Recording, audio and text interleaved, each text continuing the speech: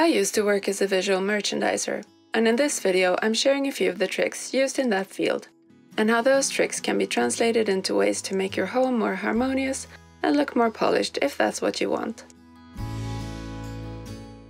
You'll notice in the shop window examples that quite a few of them use several of the tricks at once, and you can do that at home too. Color. Color can have such an impact. And this is from someone who barely has any or wears any anymore. My lack of color in my personal space probably stems from working with color a lot, so having none when I'm not working gives me a sense of calm and quiet, which I enjoy. But if you're into color, that's great too. In a shop scenario, switching colors in displays can be used to convey that something new is happening, like the start of a new campaign. At home, you can easily change the mood of a space just by switching out the accent color if you have an otherwise neutral background.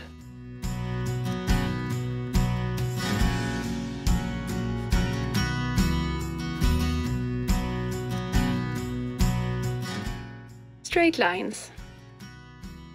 To achieve a clean, orderly look in the shops I worked with, I didn't allow things on a diagonal. Imagine rows of display cabinets in a shop, and in them are displays and signs, as well as the actual items being sold. They're all pointing in different directions.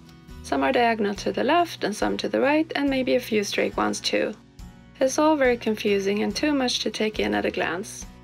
Imagine I swoop in, straighten them all, and align them with the cabinet itself. It would immediately feel so much less cluttered and more organized, and as a customer it would make more sense. You could take it in all at once and understand what's going on in there, what's being presented to you. At home, this can be applied to everywhere basically. Place your side chairs parallel instead of facing each other slightly, and you will get a cleaner, more modern look. Lots of picture frames on display pointing in all different directions can be cool if you're into a more eclectic look. If you want a more clean style, I say go straight. And don't get me started on furniture on an angle. My mom insists on having some pieces of furniture on a diagonal in corners of her rooms, and it drives me crazy. Triangle composition. The triangle, aka the pyramid shape, is pleasing to the eye and automatically leads the eye from point to point and makes a group of items feel more harmonious in store and at home. Choose items of different heights or stack items to create the height difference. Don't spread your display out too much. Let the items be connected by overlapping them slightly within the group, both sideways and depthways. Allow for some space around your triangle and pyramid. Don't be afraid of negative space. Not every surface needs to have something on it, and that goes for walls too, by the way.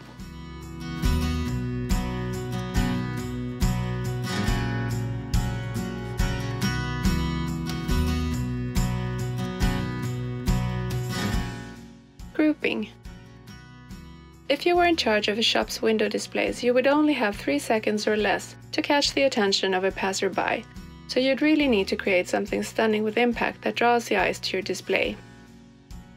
The idea of grouping things together is for the viewer to be able to catch everything at a glimpse and not have their eyes go back and forth between every individual piece in the display.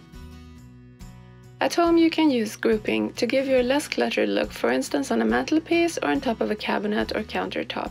Podiums in shops and trays at home are great for defining the groupings.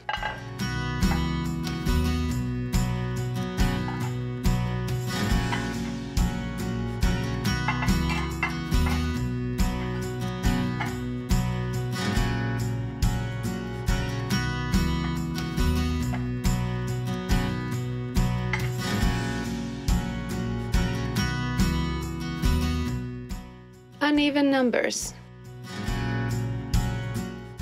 Florists use this trick when assembling bouquets of roses, for instance. Always uneven number if the count is less than 7. If you do even numbers, your eyes will want to group them 2 by 2. So again, uneven numbers makes for harmonious viewing and allows you to take it all in one take. Any number above 7, and it's too much to pair into 2s, so then it's fine to go even. At home I use this trick all the time and usually go for 3s.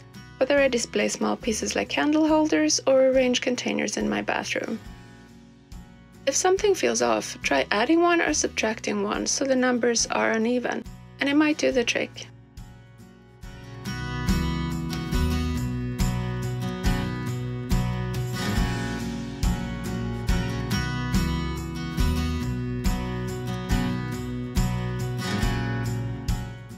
Repetition.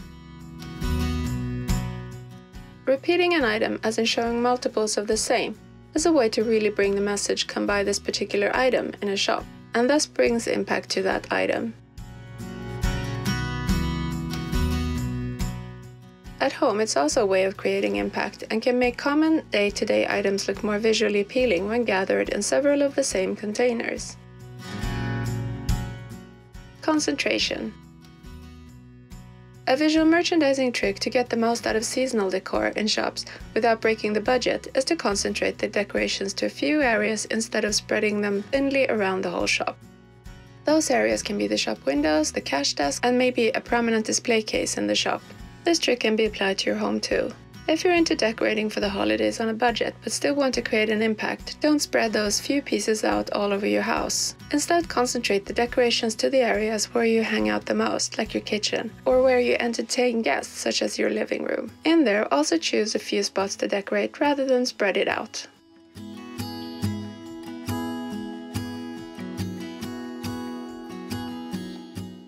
Those are my tips to use some visual merchandising tricks around your home.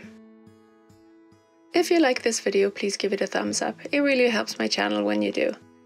Also, please consider subscribing. I'll continue to share all things Scandinavian from my apartment here in Stockholm and beyond. Thanks for watching, and I'll see you in the next one.